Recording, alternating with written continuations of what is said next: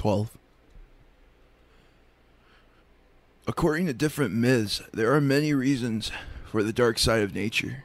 In the Christian myth, it is the result of the fall of Adam and Eve. In other myths, a split occurs in the divine realm. In still others, it is the disappointment of the goddess of nature. An Eskimo version, with different variations, is to be found in many circumpolar tribes. Sedna, their mother goddess, or goddess of nature, lives under the sea and produces the whales, seals, fish, and so on, and the Eskimos who live on these animals pray to her for luck in hunting. Some versions say that Sedna was a strange woman who did not want to marry an ordinary man. A suitor from far away came one day, either in human form or as a seagull, and she followed him. But when she arrived at his home, she was deeply disappointed, for there was no food. He did not look after her and neglected her completely. So Sedna sent a message to her father to fetch her home again. The father came and, in some versions, killed the unsatisfactory lover or husband. In revenge, the seagulls, or the ghost of the dead husband, caused a storm to overtake them on their way back to the boat. In order to save his own life, the father threw his daughter into the sea. She held on to the side of the boat, but he took a knife and cut off her fingers, so that she fell into the sea. Afterward, in revenge, either by magic or through talking to them, she got dogs to attack her father, and they ate his nose, or hands and feet, or both.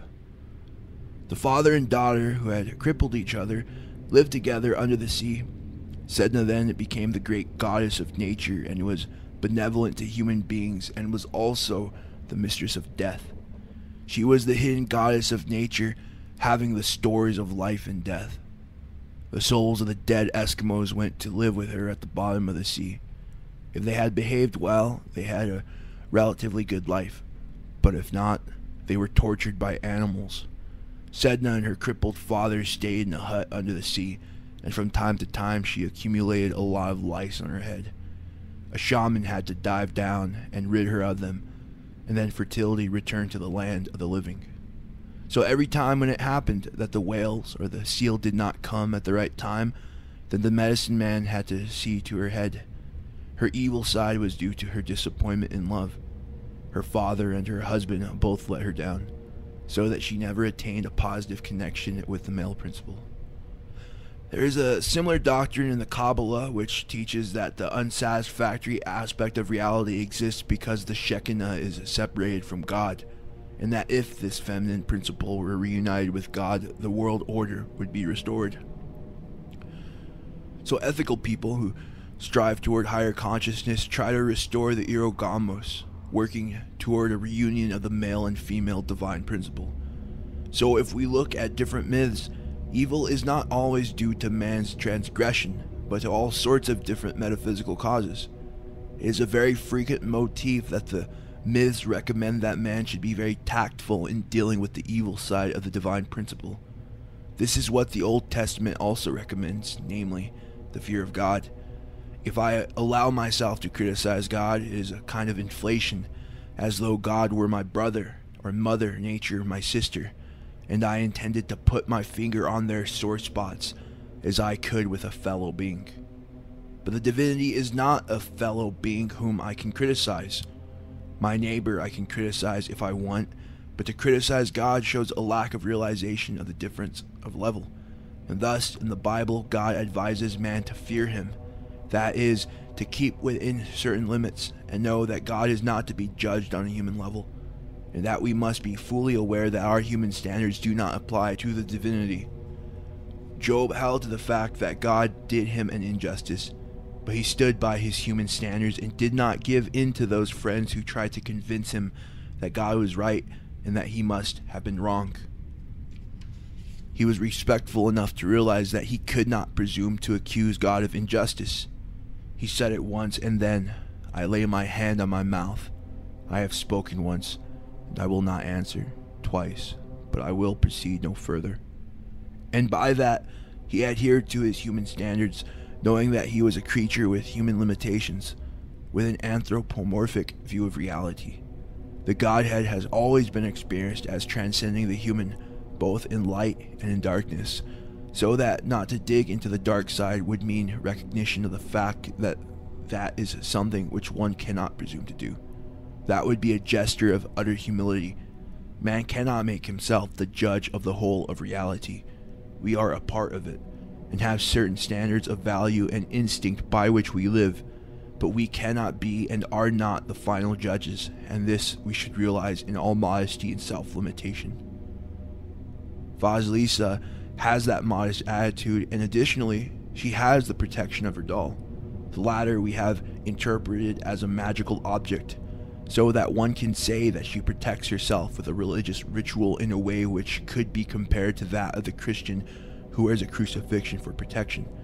By such a gesture we express that we need divine protection and that we cannot cope with evil with our intellect alone. I think this is a very practical problem in psychotherapy and also, naturally, in general, contact with other human beings. If, for instance, you have ever analyzed another person, or even if you have had a non-analytical but deep conversation with someone, an encounter in which you sort out your indifferences without aggression, you know that sometimes you come up against a state of opposition where it is impossible to go any further. In a quarrel, you may have to realize that the other person is absolutely, utterly possessed and incapable of discussing things on a reasonable or human level.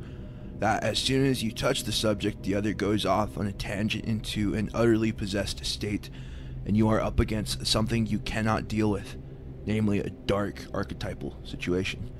Naturally, that happens quite often to an analyst, for if you touch a deep problem of the analysand, you may reach a place where you feel you cannot go further. The contact is completely blocked, and the analysand is no longer willing to listen or to accept any of your arguments.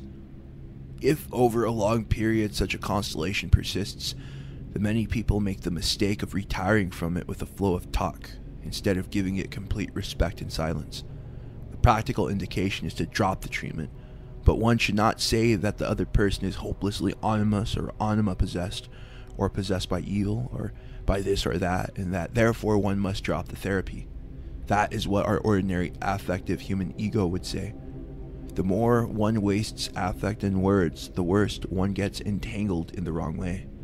One should realize that even if one considers the analysand to be completely wrong and possessed by evil, possessed by a blindness of some kind, it is not deliberate on his part. It is not his evil will. Nobody is possessed voluntarily. It is a tragic fate which should be respected in silence. So it is better to say that the treatment cannot go on since we are blocked. Obviously, if I cannot help the analysand anymore, I am wasting my time, and the analysand is wasting time and money, so it would be better to separate in peace. One should respect the evil constellation through silence and not dig into it and talk about it emotionally. But women, in particular, being more interested in relationship than men, again and again commit the mistake of continuing to talk about such emotional constellations and make them much worse in that way. My own bad experiences have taught me that it is much better to have the attitude which people had in antiquity, namely, if covering one's head and walking away and letting things take their own course, but silently.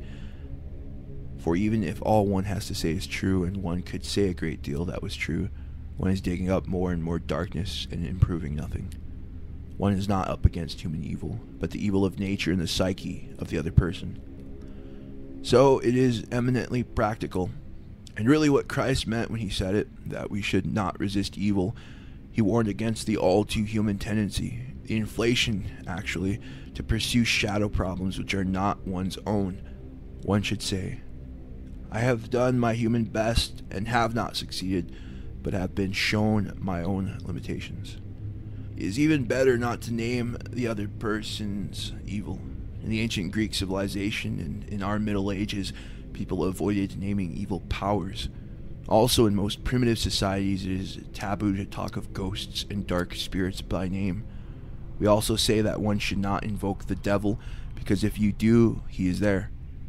The mention of the name constellates the object right away. Not to mention, it would be the religious attitude of respect. One retires respectfully to one's own estates, one's human limitations. Most religious systems where evil is still recognized as an entity commend such an attitude.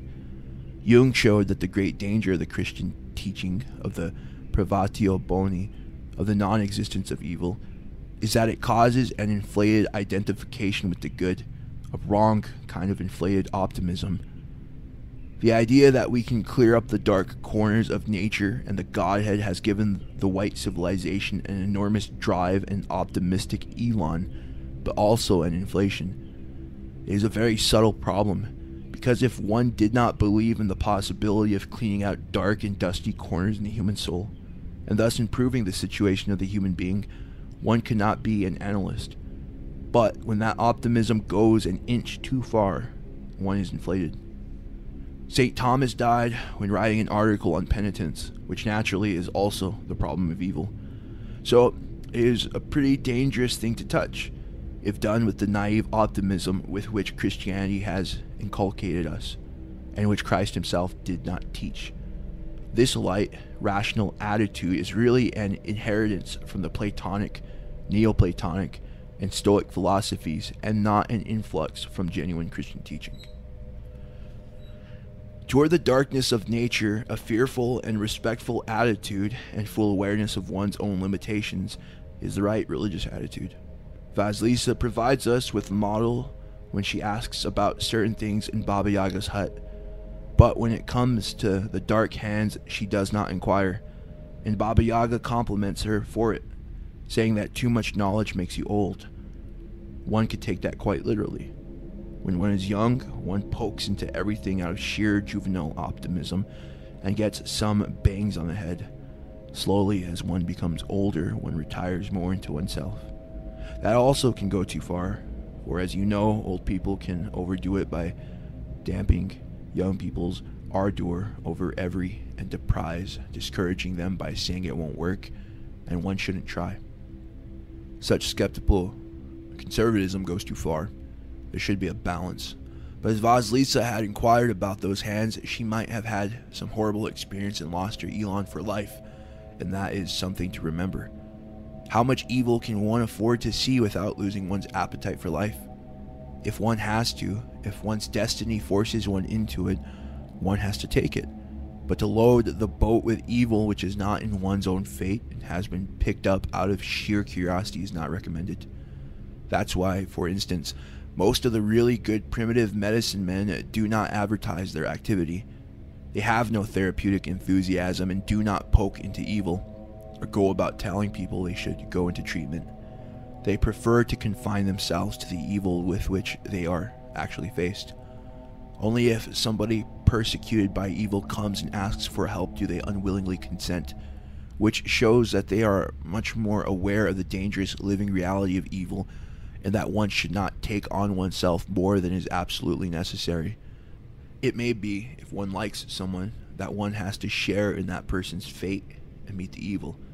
But otherwise, it is better to let sleeping dogs lie, for the dog might turn out to be a sleeping devil, much better left to sleep. When Vasilisa leaves the hut, she takes with her the skull with the burning eyes. On arriving home, she thinks she will throw it away, but the skull says she should take it to her stepmother. So, though she does not know what it has in mind to do, she does so. Then the skull's glowing eyes stare unceasingly at stepmother and stepsisters until they are burned to ashes. Being stared at all the time would be equivalent to having a bad conscience. One has the constant disagreeable feeling that one cannot hide. There is a beautiful poem by Victor Hugo about Cain, who, after he had killed Abel, had the hallucination that an eye looked at him at all time. He ran to the end of the world, trying everywhere to escape, but the eye of God always followed him. In the end, he entered a tomb, pulled the stone lid over, and sat there in the dark.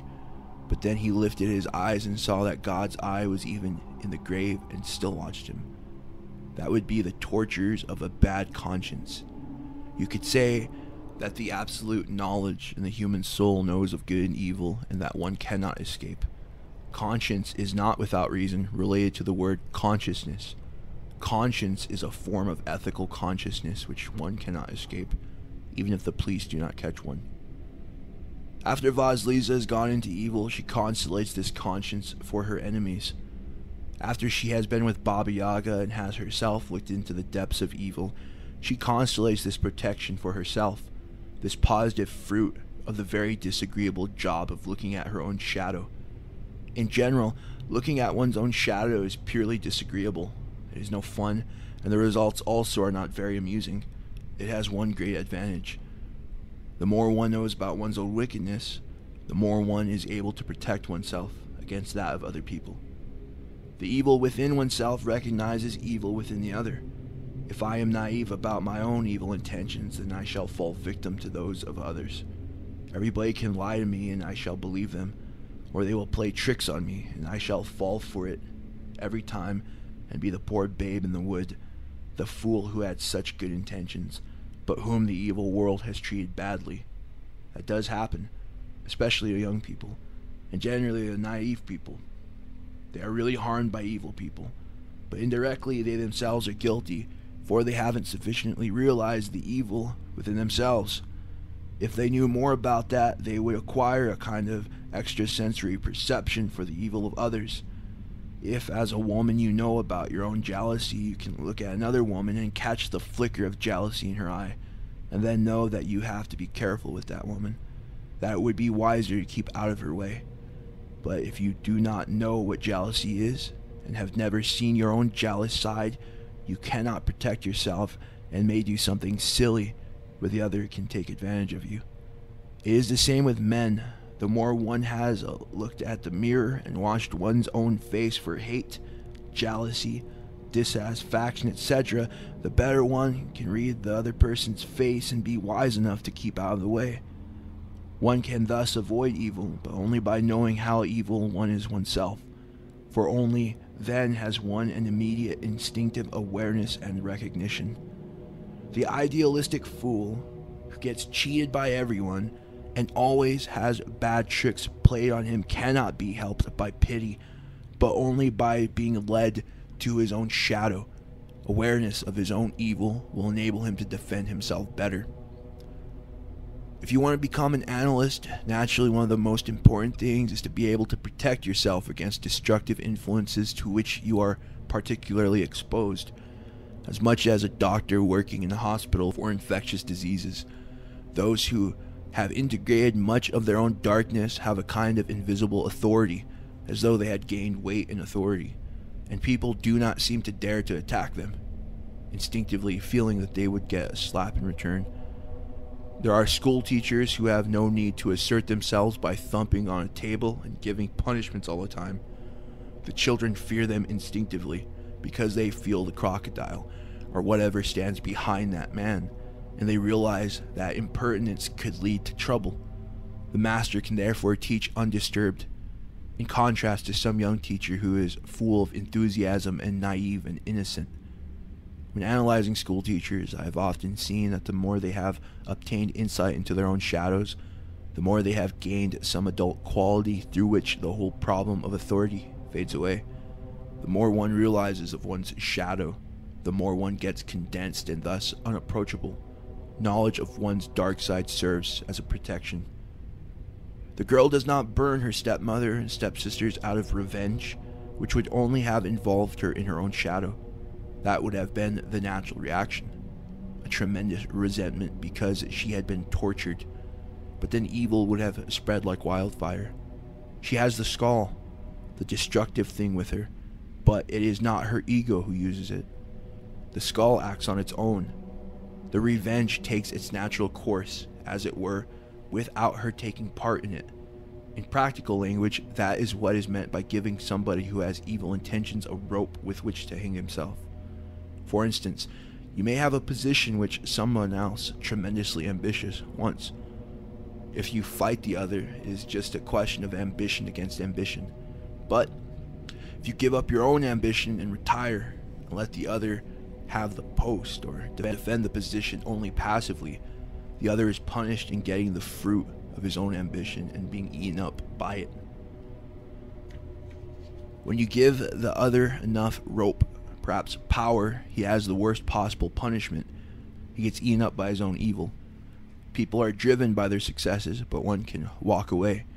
One is not one's brother's keeper, For a friend, you must make some effort to discourage him or her, but otherwise do nothing. In the course of nature, evil always burns itself up in the end, and that is letting nature take its course. A human being's shadow generally has to do with greed of some kind, either sex or power or something else. Such greedy libido is fire which burns itself up. People are burnt by their own greed, and it is wise not to interfere with this. In the case of Vasilisa, the stepmother and her daughters wanted to destroy her and so sent her to the Baba Yaga. But it is they who are burned up with what they intended for her. So the skull does not represent Vasilisa's shadow, but the stepmother and the stepdaughters, which now comes back on them, leaving Vasilisa unarmed.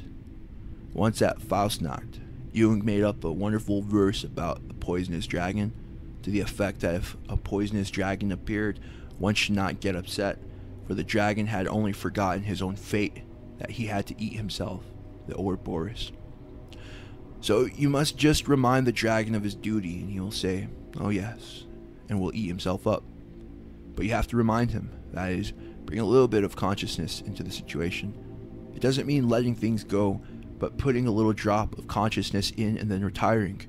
Nature will take its own course and ultimately destroy the evil. The positive seed of life within darkness is stronger than the whole darkness, as St. John said when he spoke of the darkness longing for the light. Realization of evil can also have a positive aspect and reinforce one's wish to live. Many people suffer from a kind of apathy.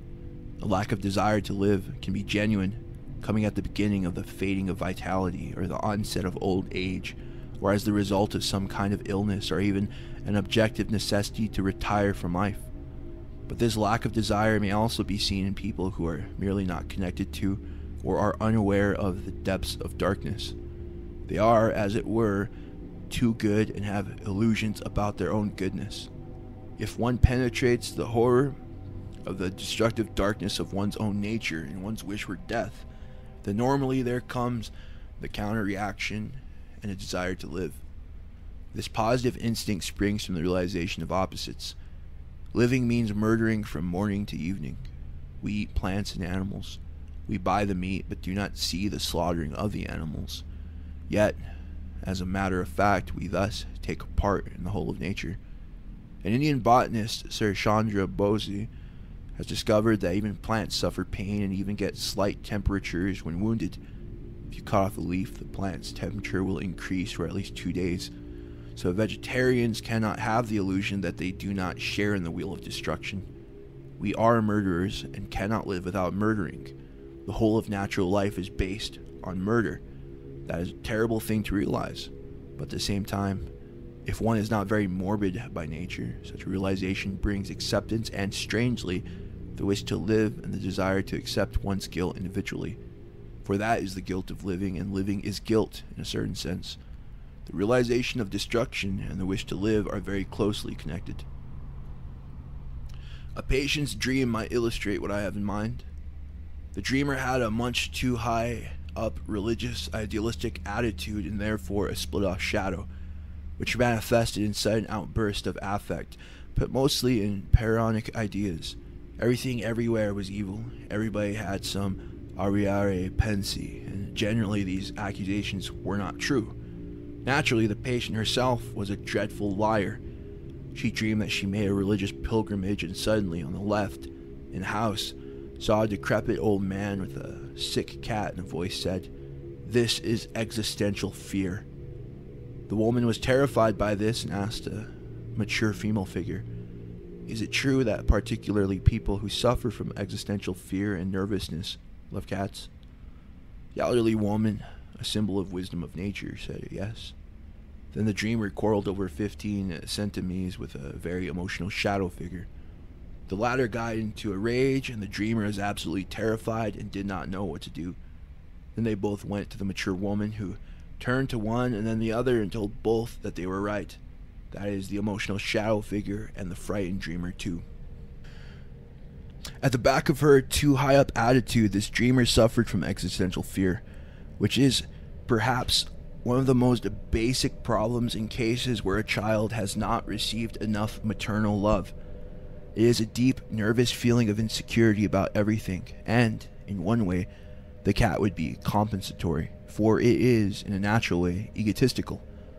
One has only to think of the symbolism of the Egyptian cat goddess Bastet to see that, mythologically, the cat is a symbol for the enjoyment of life and gaiety, and therefore the exact opposite of existential fear. A cat walks into the room when hungry and meows and gets milk. The dog reacts more as we do and shows gratitude, but the cat is a princess. She behaves as though she were conferring an honor on you, giving you the privilege of serving her and giving her milk.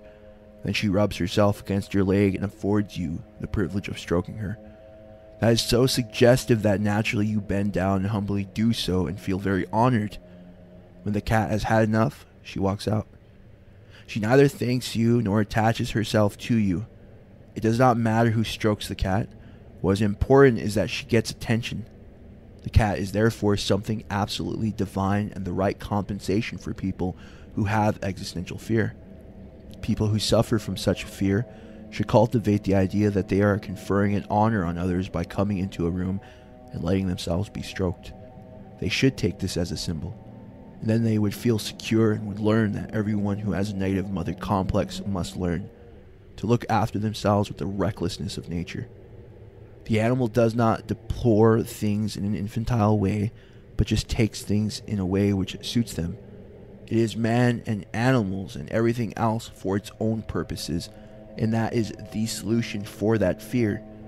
In this woman's dream, she is under the spell of her fear, and therefore she should love cats and meditate on what they mean.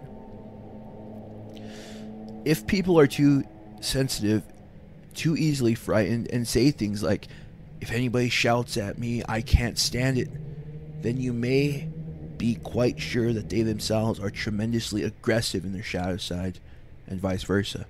The people who explode in aggression all the time are simply cowards. They constantly explode because they are afraid. If you are aggressive, then check up on yourself, you will discover this. Even animals attack when they are frightened. One should never touch a dog suddenly, for if frightened it might bite, whereas approached quietly it will not. Keepers in the zoo who have to look after dangerous animals know that the art lies in not frightening the animal. We react in the same way.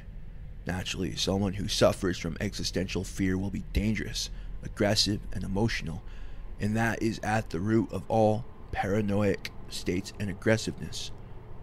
The mature woman in the dream who says that both sides are right indicates the solution. She would represent the self who brings the opposites together so that fear and aggression are in the right proportion. It also shows that the problem cannot be solved by understanding, only by outgrowing it. It is one of those problems which can only be slowly and emotionally outgrown and not just conquered intellectually.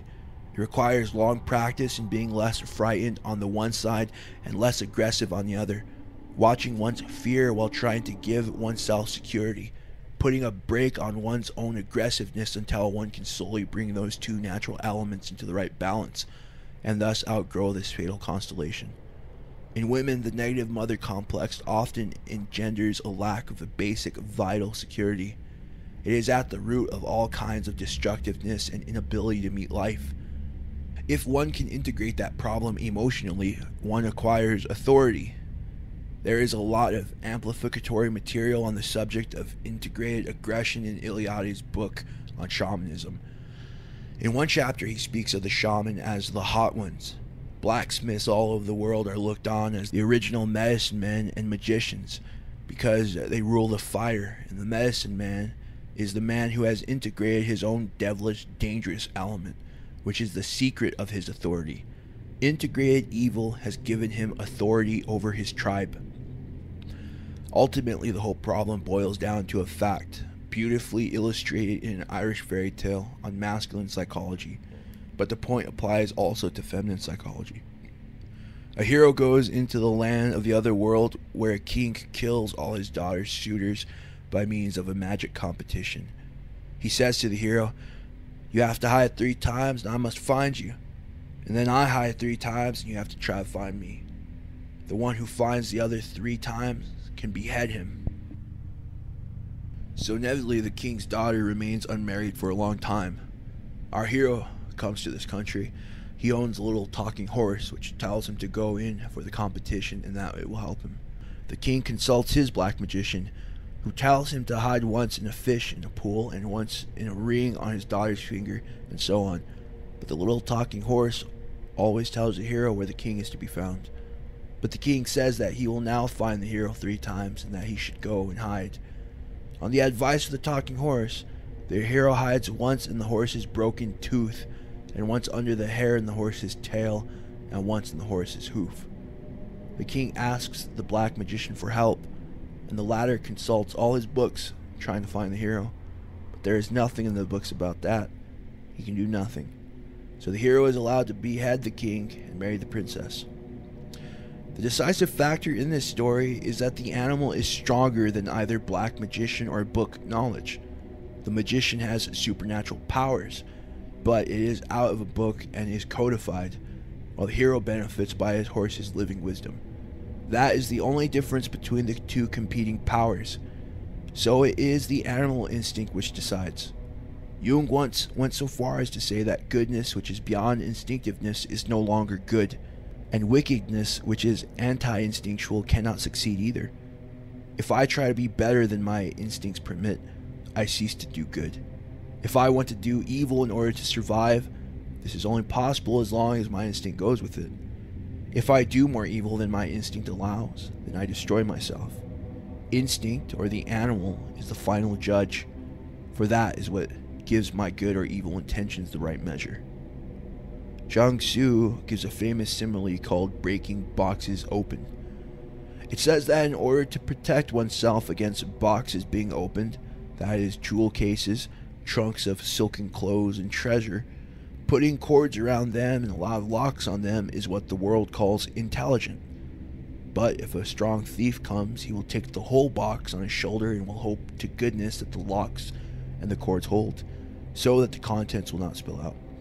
Zhang Su then tells of a peaceful country in Zhou where the peasants were very moral and everything was orderly. Cords and locks stand for morality and for good behavior. So the land prospered. A robber took possession of that country and was then very insistent that good behavior should continue. Everybody must continue to work and behave properly, and it was now the robber who enforced this because he wanted the country to go on prospering. Neighbors, whether big or small, did not dare criticize or kill him. And for 12 generations, the country remained in his and his descendants' possession. Therefore, as you can see, robbers and thieves are very much interested in good behavior. Another story goes even further.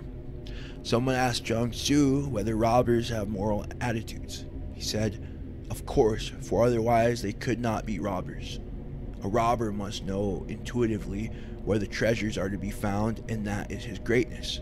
He must be the first to go in, and that shows his courage. He must know whether a coup is possible or not, and that is his wisdom. He must afterwards make a just distribution among other gangsters, and that shows his goodness. It is absolutely impossible, therefore, for a robber to be a robber without having great moral qualities." So as you can see, that as human beings need ethics in order to survive, so do robbers in order that they may be good robbers. Now there are few good and many bad people in the world, therefore, obviously, morality teachers do not help the world, but rather cause damage. What he is really driving at is that goodness which requires an artificial effort is not goodness. It can just as well serve the purpose of the robber, and, on the other hand, if a robber is a naturally good-natured man, he is not a bad sort of fellow. The important thing is to be true and natural and genuine in one's own nature. That is more important than to be artificially ethical or unethical. I do more damage if I am artificial in either way than if I am just myself, instinctively and healthily. In the latter case, I also do a certain amount of damage, but since to live is to murder, the damage I cause is relatively small, which is why Zhang Su always speaks against teachers of morality, showing up their secret destructiveness in estranging man from his natural goodness, which is just to be and to survive and to cause the minimum of damage necessary for survival. Now the doll in our story is such a symbol of instinctiveness. but in this case it is more a fetish which has supernatural powers. Other fairy tales give parallel symbols of the helpful instinct. There is one which Barbara Hannah was also mentioned in her course on animals. It is an Austrian fairy tale called The Little White Cats. In it, a girl falls into the evil hands of her stepmother, a destructive witch who has also bewitched the ruling king of the country and turned him into a black raven which is imprisoned in a mountain beyond the frozen lake. The girl saves 4 little cats from drowning and cares for them, and one day they appear with a golden carriage and carry the girl across the frozen lake to the raven, which she kisses and redeems, and then becomes queen.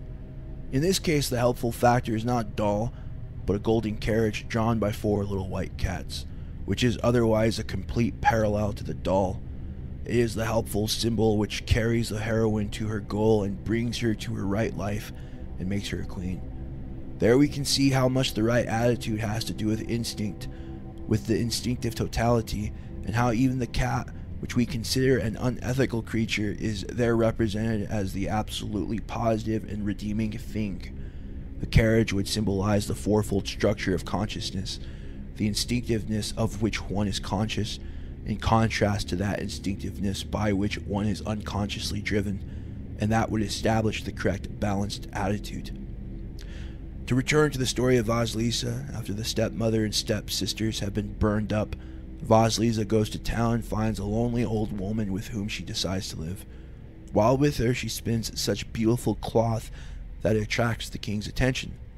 Through the intermediary of the lonely old woman, he asks her to make the shirts for him, and then falls in love with her, and she becomes queen. Afterwards, she calls the lonely old woman and her father to the court, so that the 4 live together. The father, the lonely old woman, who is obviously a positive mother and replaces her dead positive mother at the beginning of the story, the king, and herself, the queen. So it ends with the typical quaternity, the fourfold symbol of totality. It is one of the most complete stories in this sense. The story switches back and forth several times. The heroine first as a positive mother who dies, then she falls into the hands of a stepmother who is completely destructive. Then she goes to the Baba Yaga, who is destructive, but not to her. So there, in the archetype, there's already more or less a balance of black and white. The Baba Yaga is only destructive to the bad side and not to the good, and she respects Vasilisa. Afterward, the story switches again to a positive mother figure, the lonely old woman in the town, who from that time on becomes her positive mother. Nothing else is said about this lonely woman, but she is obviously positive. It is a complete fourfoldness of the mother aspect which is described, and what distinguishes this last mother figure is her complete humanity. There is nothing else interesting about her. She has not even a magic doll, as did the first mother, who could not have been completely normal since she could give a magic doll to her daughter. The stepmother is completely human but destructive. Baba Yaga is a goddess, and now we return to what one would call plain humanness as the ultimate stage of transformation.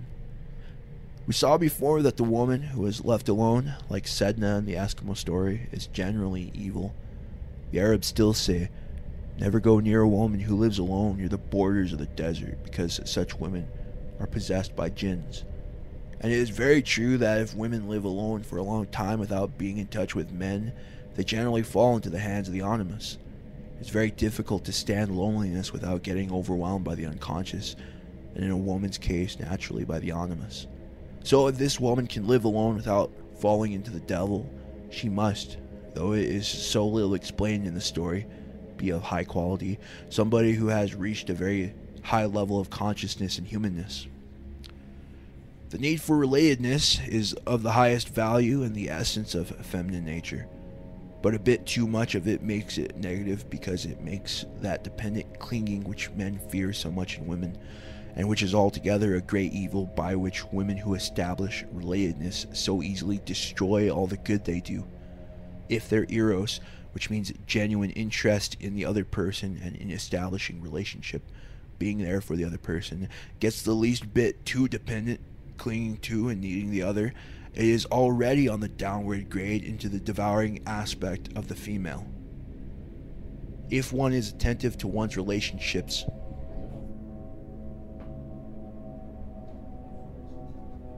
If one is attentive to one's relationships, it is infinitely difficult to find the right balance.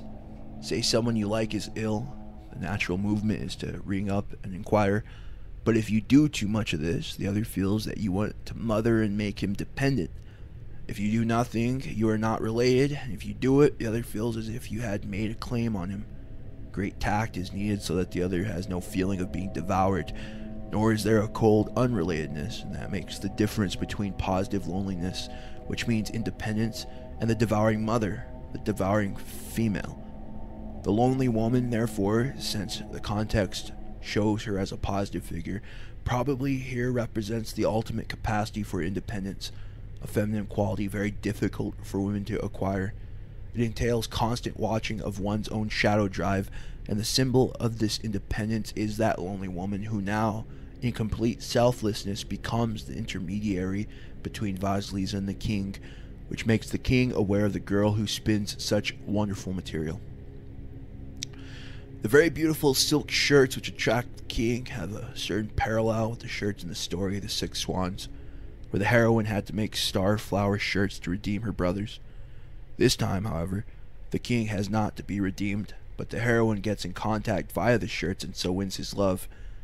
He wanted the woman who could make such beautiful shirts.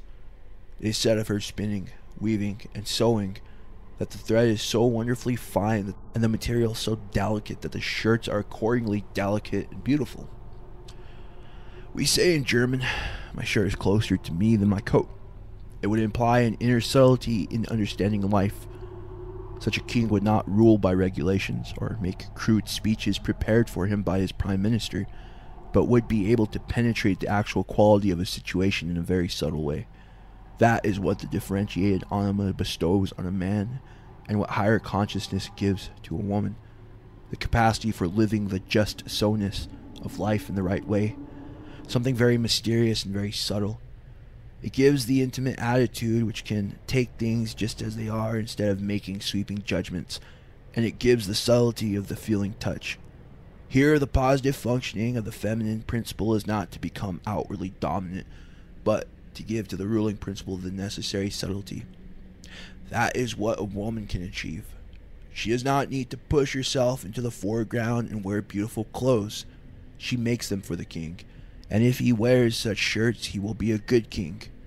Taken symbolically, he will be a king who can adapt to the situation, see it intimately, and have a feeling about it beyond the general coarseness of the collective reaction.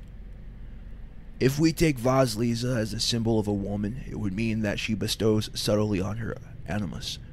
Jung said that the animus is always a bit off the point, which is because it lacks subtlety. It is just this being off the point which is so irritating, as when one says something which is generally true but does not fit the actual situation. Suppose a woman's husband flirts with another woman. The wife can say that they are modern people and her husband should be free. So she will shut her eyes to what is going on. She might be completely wrong. Perhaps, and I have seen such cases, he hopes she will put her foot down, and if she does not, he feels she does not love him, does not care much. Or her animus may tell her that she must put her foot down, that a woman must defend her rights, express her feeling, and he would only think she does not love him if she does not make a scene. So she does this and is completely wrong, for she suffocates something in her husband's anima development which should have been allowed to live. Therefore, if one follows either recipe, one is sure to be wrong, because in all situations there are always two possibilities and both are half true. As long as one clings to rules, one will do the wrong thing, and naturally, being driven by one's own shadow serves that animus argument for what one wants to do anyhow. The jealous woman who is simply driven by her jealousy will insist that a woman must defend her rights and so on. Actually, she is simply jealous. And the other will be driven in the opposite way. To give the animus subtlety, or the right shirt, would mean finding the attitude which suits the situation, knowing instinctively what is right in this special case, knowing how to act in each individual case, and for that, much subtlety and individual feeling into the situation is required. On such things, the woman's animus goes off the deep end, for there is, of course, the famous partnership between shadow and animus. The shadow wants to do something in a driven way, and the animus provides the right collective justification, and then the whole situation is wrong. But to be married to the king who has these beautiful shirts would mean that one had a superior way of judging the situation. That would be the symbol of such shirts, and that is one of the highest achievements of the feminine process of individuation. The attainment of that subtle rightness which makes Vasilisa a queen. The latter symbolizes a model of femininity for the new age to come.